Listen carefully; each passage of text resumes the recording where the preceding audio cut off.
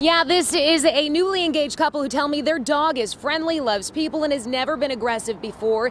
They do admit, though, that their dog has jumped the fence a couple of times in the past year into their neighbor's yard, and they say they knew their neighbor was annoyed. They just never thought he'd pull a gun. We just moved here to start medical school. We bought a house. We're starting our lives together. Lauren Foster and Michael Andring have two dogs, both Labrador pit bull mixes. The blonde, Aurora, an energetic almost 2-year-old, was playing outside yesterday around 2 p.m.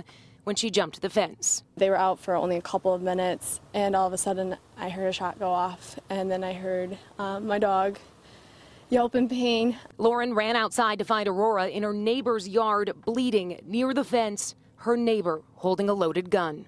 She's sitting there bleeding out, yelping, looking at me. And as I walked up, he turned his body towards me, gun still outstretched, fingers on the trigger. The gun is still loaded, and it has, at this point, the gun pointed at me. She asked her neighbor why.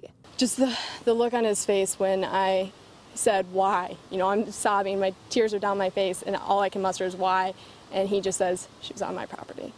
He had not even an ounce of sympathy, nothing for me.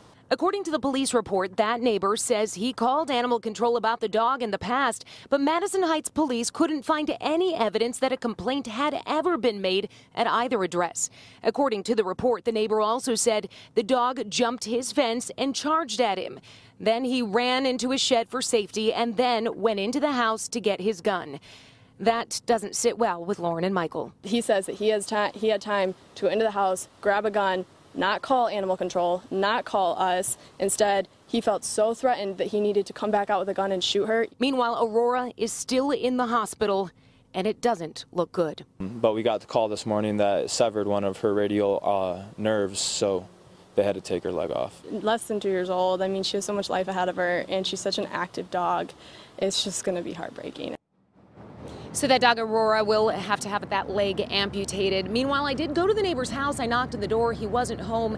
I should point out, though, that that police report does say the gun he used, that pistol, is registered and that he did call 911 to report the incident.